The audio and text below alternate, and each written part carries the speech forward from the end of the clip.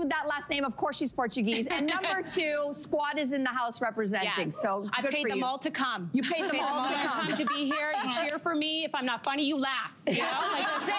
As long as you love me. She sang hi, and then she dropped out. You got it. Nicely done. That's a high five. You feel okay?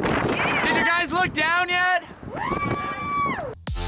Well, our next guest is the director of Nova Scotia's Community Hall, Keely Wallace. So good to have you with us. How are you? So when you're having the conversation with your kids about what's going on in the world with race and racism, are the discussions you're having with your daughter the same that you're having with your son? Winds picking up from the northeast up to 40 kilometers per hour. So bundle up, get that snow shovel ready. I know if you put it away like I did, it's not going to be fun to take out again. Hey guys, Friday on CTV Morning Live, Building Homes and Hope. The appeal will end with an online event that evening. The auction will wrap up and the provincial awards will be handed out.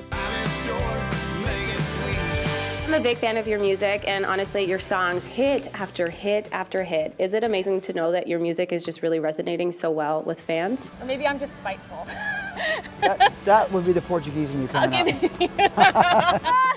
Okay. I'm standing on the side of a building. Look at this. Look at that. I'm not competitive. Yeah, sure. Not at all. A finger? Hot dogs. No. Okay. A banana? Banana. Popsicle.